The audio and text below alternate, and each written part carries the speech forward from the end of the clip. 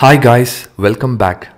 Today I'm going to start a new series on ABAP. It's been a long time since I uploaded a video on YouTube. I've been getting many requests and many comments I've seen on YouTube asking me to make more or upload more videos on YouTube. So here I am, and thank you for all the support you've given me for the last couple of years. And yeah, please do not forget to like, comment and subscribe to my channel, because that actually encourages me to upload more videos. So without wasting time, let's get started. Here I'm going to define my class, my first class in the SE38. Okay, so how do I define my class? I'm going to create a class called car. Okay, car is the class which I'm going to create. Okay, so what is a class? A class is nothing but a template based on which you create real-time entities called objects. Okay, a class is nothing but a template. Okay, it's like a skeleton based on which you're going to create real-time entities called objects.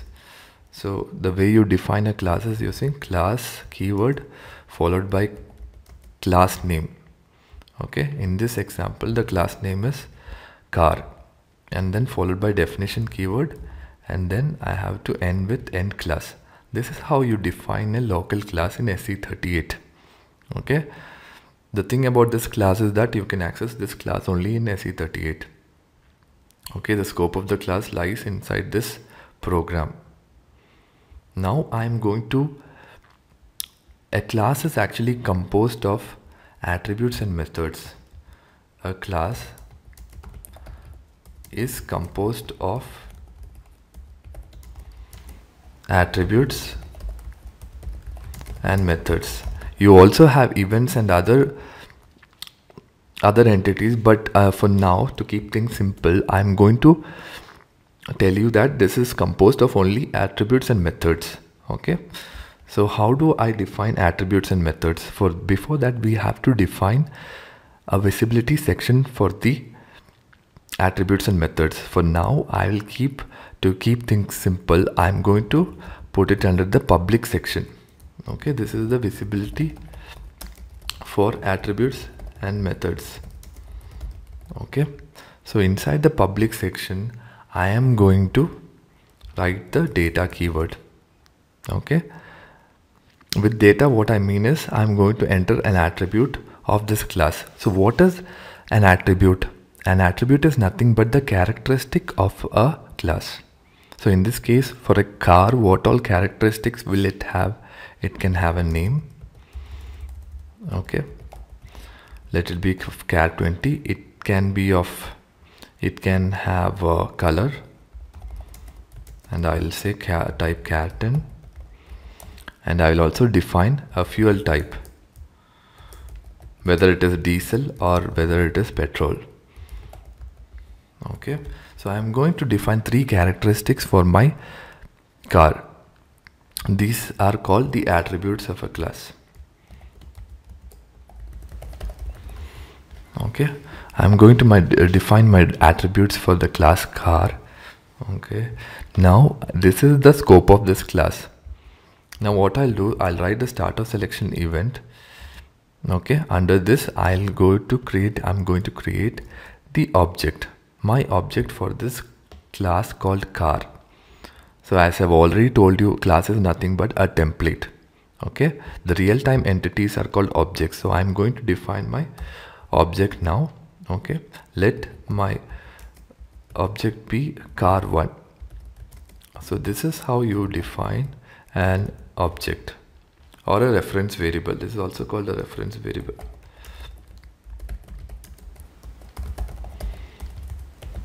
Okay, this is how I define it.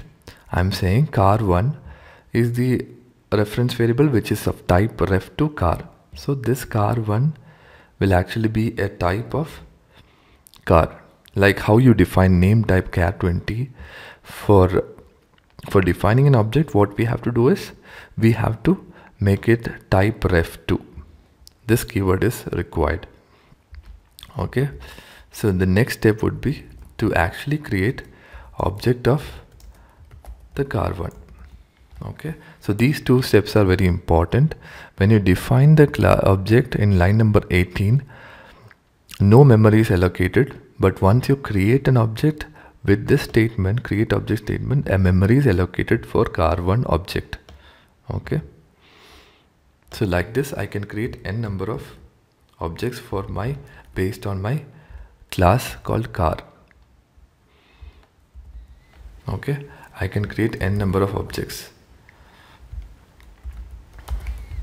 So this is the actual beauty of a ABAP programming, because you can create multiple objects based on a single class called car. Here in this example, okay, I'm defining 3 objects. Okay, so I'll just create my first object here, and what I'll do is I'll try to write. Okay, so in order to access the attributes, so what will a car1 object have? Let us see in the debugging session. I'll activate the program. I'll put a breakpoint on line number 20. Execute it.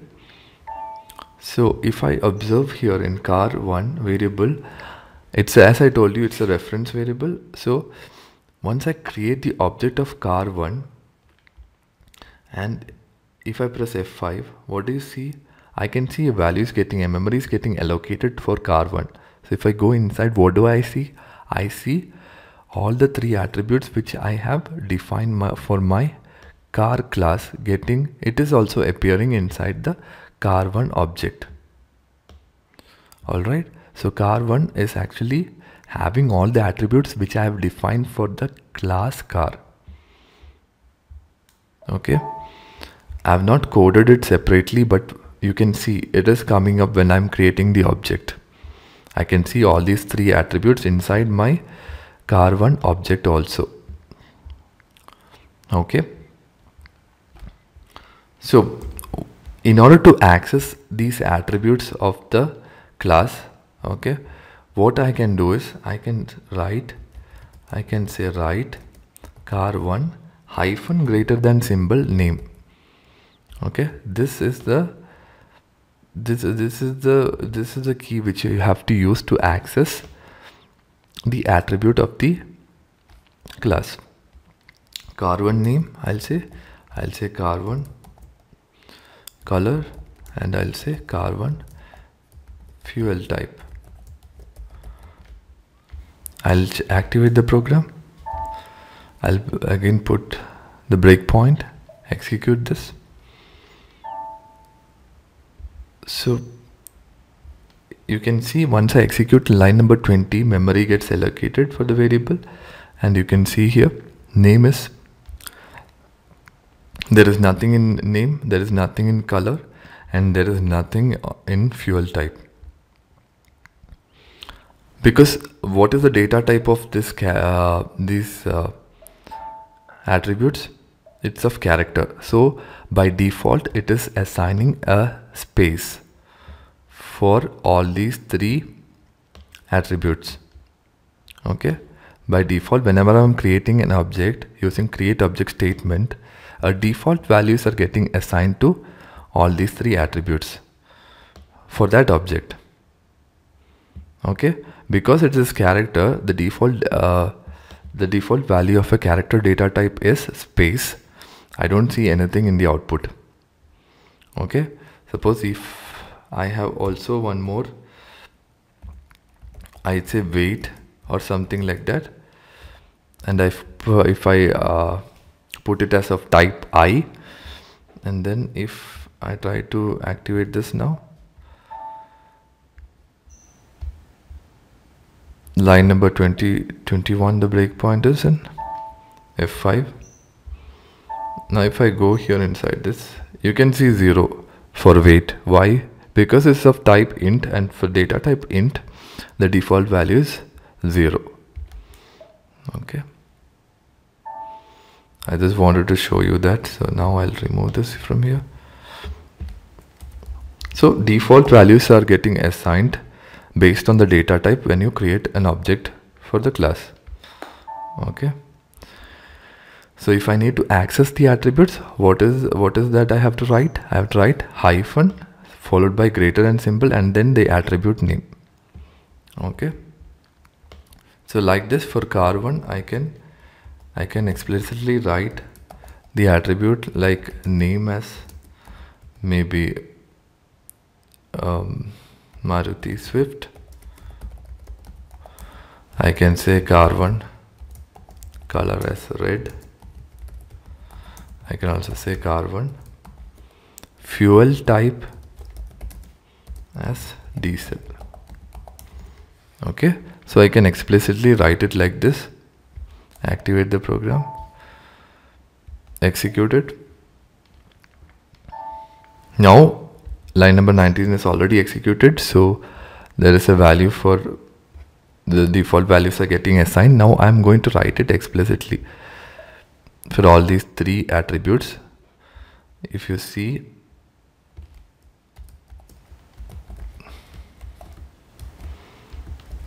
I'll try to access it here from here.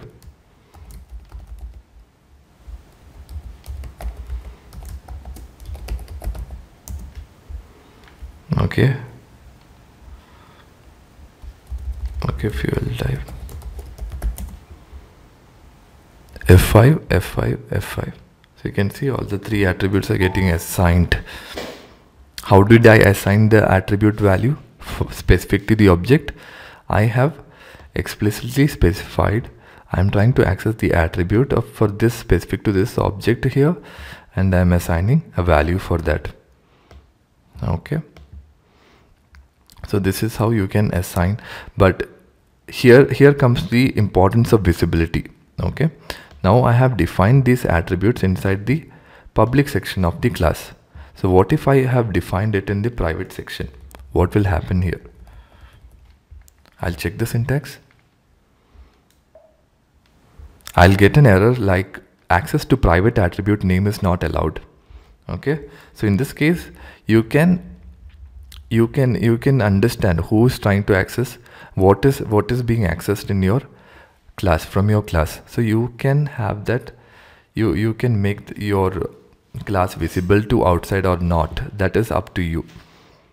You can define if you want your attributes and methods to be accessible outside of the class. Okay, so in this case when I put it in the private section, nobody, outsiders cannot access, or even outside the scope of this class. In case of this local class, outside the scope of the class, nobody can access this attributes of the class. That is what I mean when I put this attributes in the private section. So even from here nobody can access. Okay, only inside within the class I can access this attributes. That is what is called as private section if I put the data in the private section. Okay, so that is why I started with public section, because I wanted to keep things simple. I don't want to complicate the program. So I'll check the program now. Okay, so this is one way of creating the objects in ABAP. So there is another way from ABAP 7.4. The way we can create object is very simple. You have the inline declaration concept.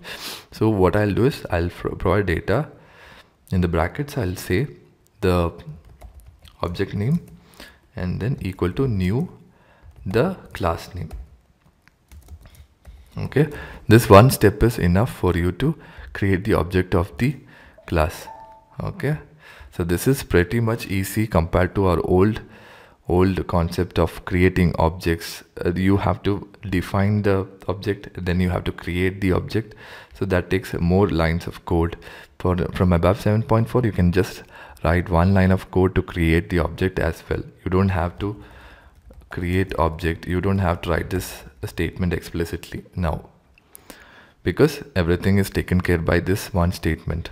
Okay, I think they have taken this concept from Java and other programming languages, because you can see this is there in Java, this kind of declaration. Okay, so you don't have to write this create object statement from now on. You can directly write everything in one statement.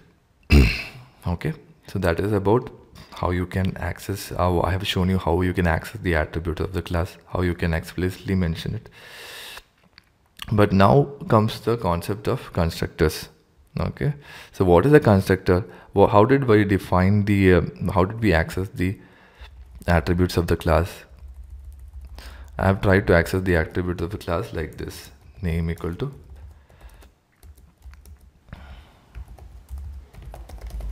I have written it like this explicitly. So in order for you to write many lines of if you're defining many objects, and if you're defining many if you want to put the default values for many of the attributes, you'll have to write more and more lines of code, right? It will take you a lot of time to really write all the attributes specific for a object. So this will consume a lot of time for you to actually write it like this.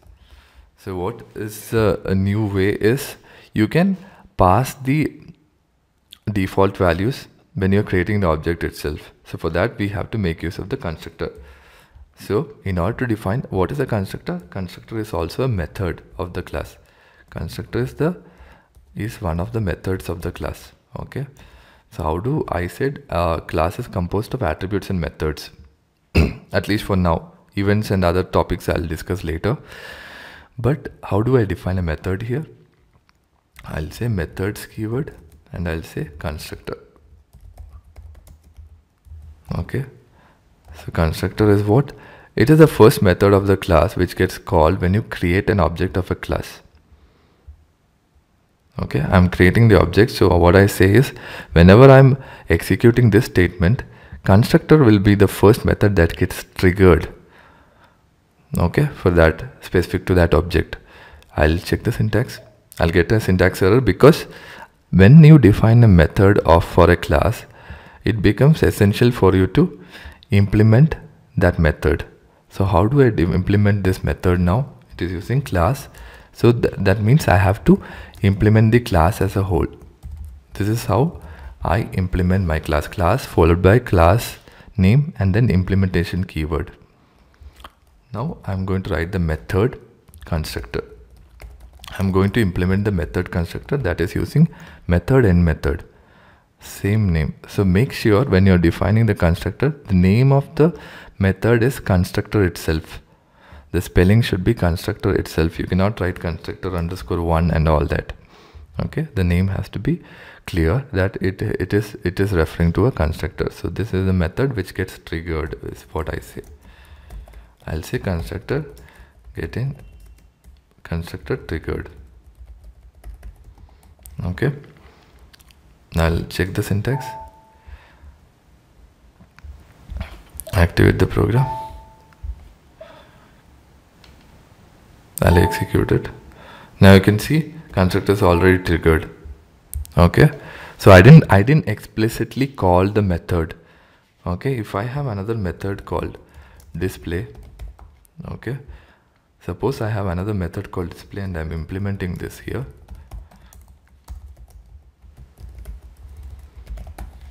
Okay, what I'll do is I'll put a breakpoint. I'll also write some code inside it. Check the syntax. Okay, I have to define it using methods. Check the syntax. Activate the program. What I'll do is I'll put a breakpoint in line number 20 and line number 25 to show you what is getting triggered how. Okay, what I told you is that constructor is the first method that gets called when you create the object. So I'm going to line number 31, putting the breakpoint here. So this statement is going to create the object. So the first method that gets called is, I have two methods here, display method and constructor method. So if I press F5 now, the control goes inside the constructor. As I told you, it is the first method that gets called when you create an object of a class. Okay, whenever you're creating an object, the constructor will get triggered. F5. And the display method won't get called called only. Why? Because we have not explicitly called it. Constructor method gets called implicitly. Okay, you can see here, once I execute this statement, I am not actually trying to access it explicitly. An implicit call is made. Okay, in order to access the display method, what I have to do is I have to say car1 hyphen greater than symbol, and I have to call the method explicitly like this, and I have to provide the brackets also. Okay, this is how I access a method of a class. Constructor, you don't have to call it like this. It is taken care when you create the object itself. Okay, now if I execute, I'll find these two methods getting triggered. Why? Because I have already written this statement to call the display method. Execute this. Both the methods getting executed. Okay, so what is the real purpose of a constructor is it is used to initialize or provide default values. As I've already showed you, it is used to provide default values for the object in reference. Okay, what will this object car1 have? The car1 will have all these three attributes, right? So in that case, what I'm going to do is I'll provide default values for these attributes specific to that object. I'll say name equal to Maruti Swift. I'll say color equal to red. I'll also say fuel type equal to diesel. So this makes things simple for you, right? Otherwise you had to execute many lines of code, and it was not looking good in the previous case. But in this case, you can directly define default values once you create the object only. Okay, this way I can have car2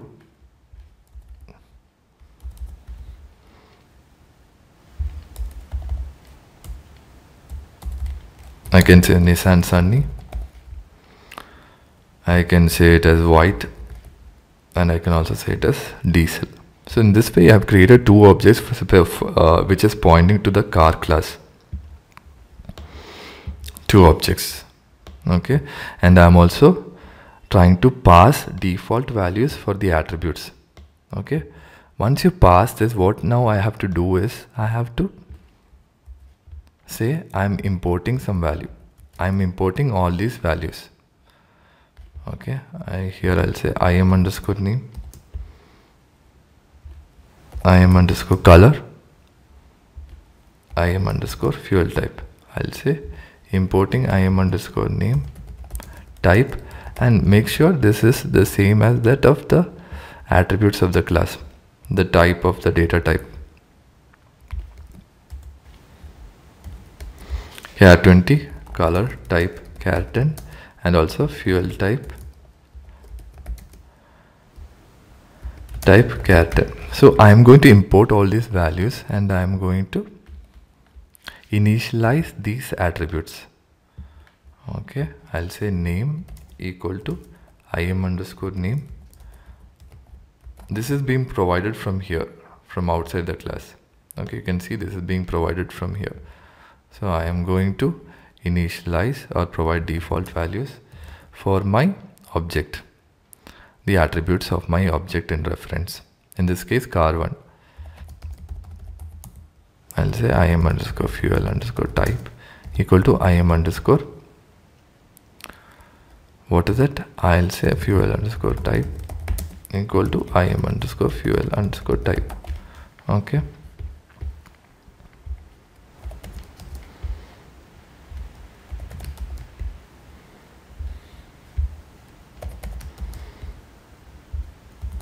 In this case, from now I can write it as, if I want to see what is the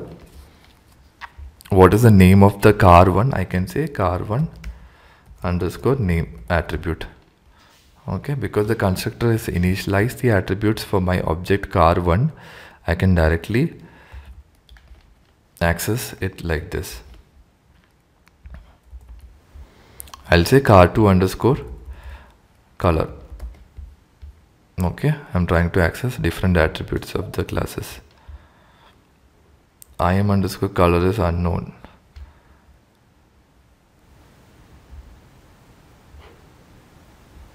im underscore color is unknown, it is saying, but I think in the definition I have defined it like this: im underscore color.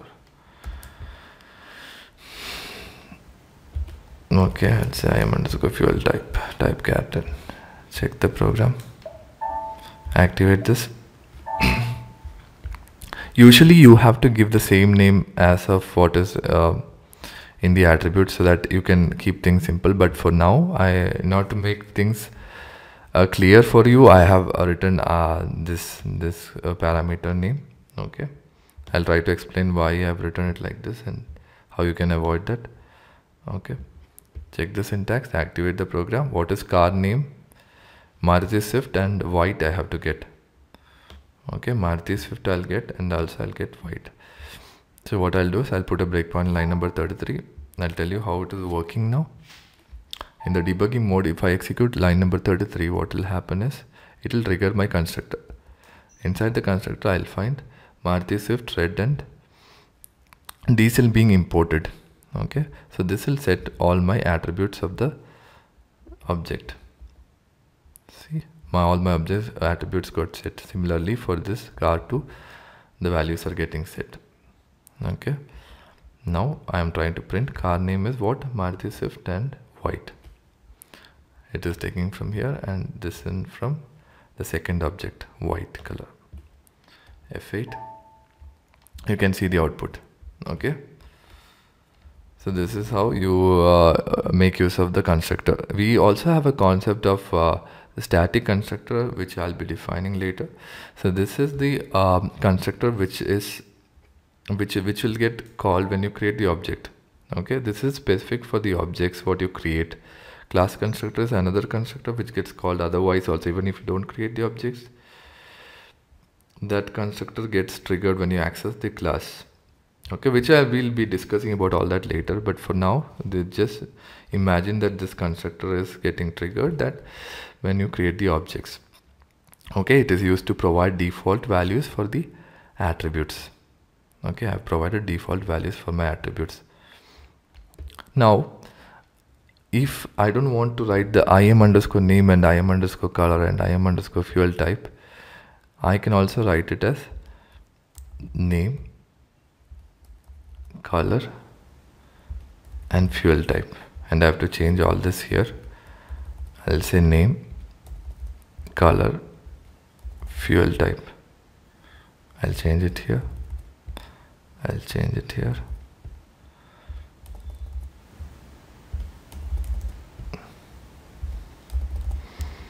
Now if I check the syntax, I'll get an error message.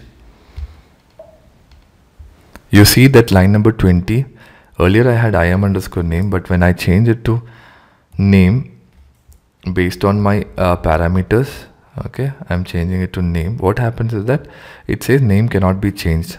It is not able to identify the parameters of the method and the attributes of the class. It is having a problem identifying that. So in order for us to differentiate between the parameter name, method parameter name and the attribute names, what I can do here is I'll make use of the me keyword. I'll say me name, I'll say me color, and I'll say me fuel type. I'll check the syntax. Now it becomes syntactically correct. Why? Because me keyword is used to refer to the attributes of the class. Okay, so in this case it is referring to this object, so I'm saying it is refer to this class attributes, not the method or any other parameters. Okay, it is used to refer to current class object or the attributes of the class itself. Okay, I'll put breakpoint line number 33. So an object, I'm going to create an object now. F5, object is created. I'm saying it is referred to this object, not anything else. Okay, me keyword is used to refer to this attribute of this class, which in turn becomes the attribute of the object itself. Yeah, so that's it very well for today. We have discussed about the constructor concept, the methods, the attributes of the class. the new syntax for creating an object from ABAP 7.4. You can use this inline declaration to create the objects. And yeah, so stay tuned to this channel. Stay tuned to this channel to so that you will get more and more videos in the upcoming days. And yeah, so please do not forget to like, comment and subscribe to my channel. That will be very helpful for me, and it encourages me, as I already told you, to upload more videos. And in the upcoming classes, I'll be enhancing, or I'll be extending this program to associate between two classes or something like that. I'll just try to create a different or a different program which will be associating two classes, and we can see how two classes can interact with each other. All right, so that's it for today. Thank you for watching this, and please wait for the upcoming sessions. Thank you all. Bye bye.